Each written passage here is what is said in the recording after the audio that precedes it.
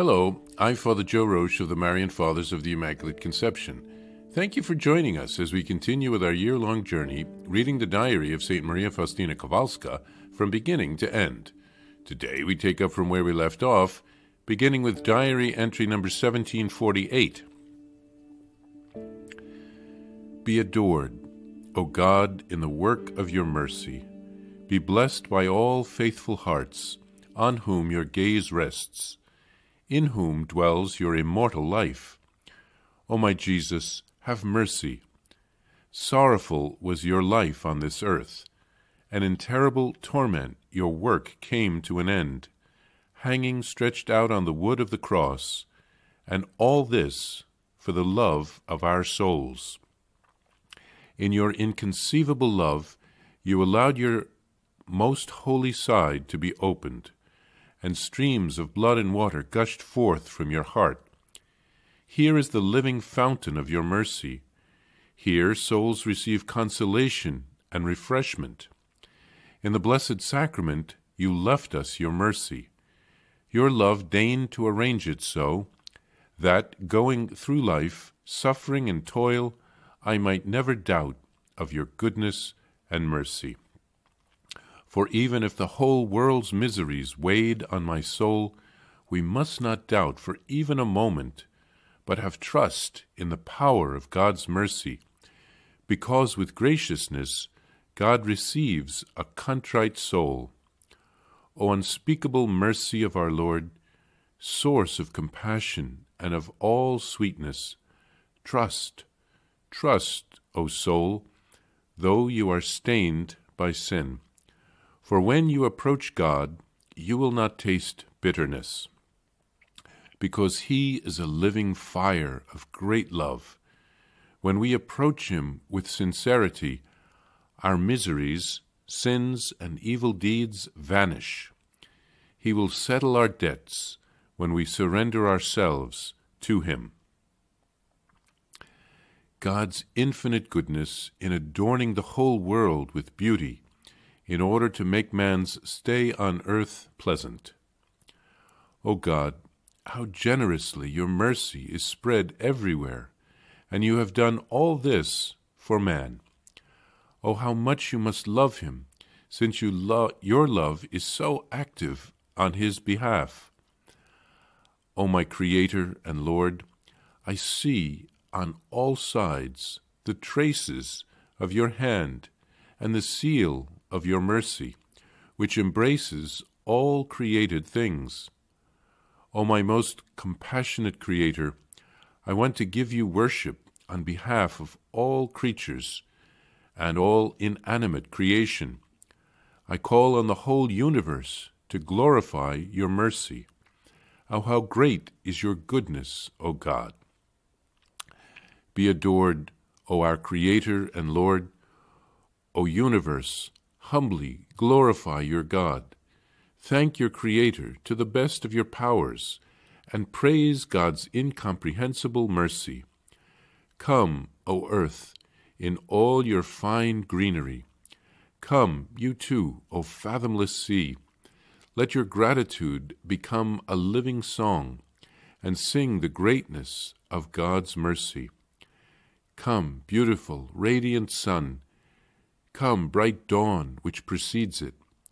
Join in one hymn, and let your clear voices sing in one accord God's great mercy.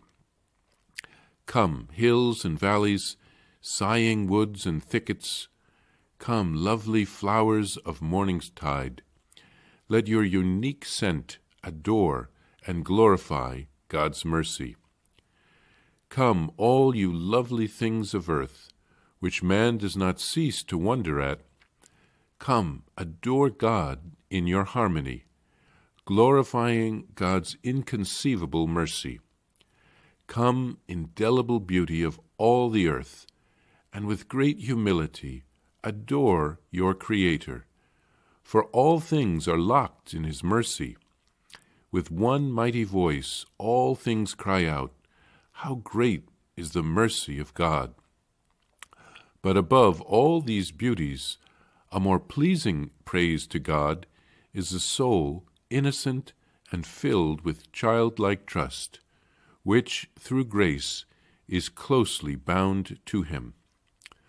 O Jesus, concealed in the blessed sacrament of the altar, my only love and mercy, I commend to you all the needs of my body and soul. You can help me because you are mercy itself. In you lies all my hope. In the original, there follows a completely blank page.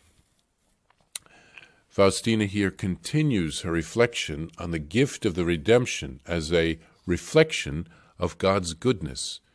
She reflects on how difficult Jesus' life on earth was, especially his suffering and death on the cross. He did this because he loves us so. The blood and water which flowed from his side are the streams of mercy.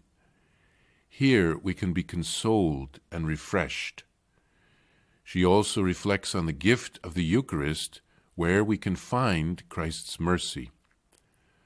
No matter what we have to endure in this life, we should trust in God's mercy.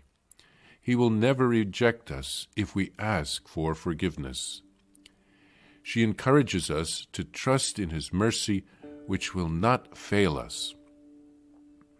She then reflects on how the beauty of the world is a reflection of God's goodness.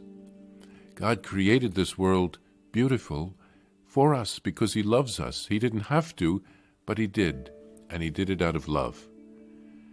Faustina calls on the whole universe to glorify God's mercy. The traces of his love are everywhere.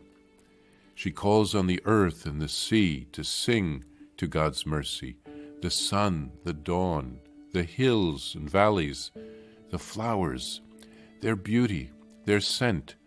Just by being, they reflect God's goodness because he created them. He gave them the gift of life. This is also a foretaste of heaven, where I'm sure the beauty will be far greater than anything we can appreciate and see here on earth. She says that most pleasing praise of God comes from a soul that is innocent and filled with childlike trust. A flower can't change what it is, but we can become a more beautiful creature if we do God's will and if we grow in holiness. St. Faustina then commends all of her needs to Jesus, hidden in the Blessed Sacrament. He will take care of us as well if we ask him.